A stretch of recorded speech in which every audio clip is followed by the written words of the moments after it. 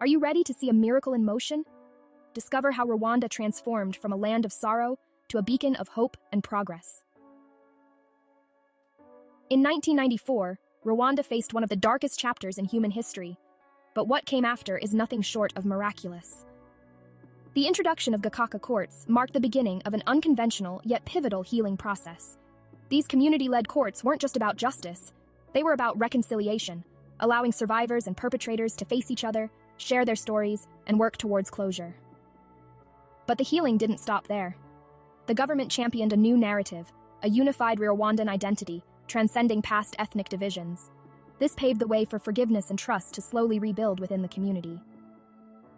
On the economic front, Rwanda is now a rising star in Africa. Investments in technology and tourism have turbocharged its economy, making it one of the continent's fastest growing. And let's talk about empowerment. Rwanda shattered glass ceilings by promoting women to leading roles in government, boasting one of the highest rates of female parliamentarians in the world.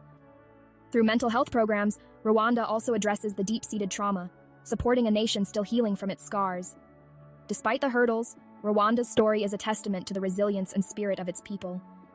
This is not just recovery, it's a profound transformation.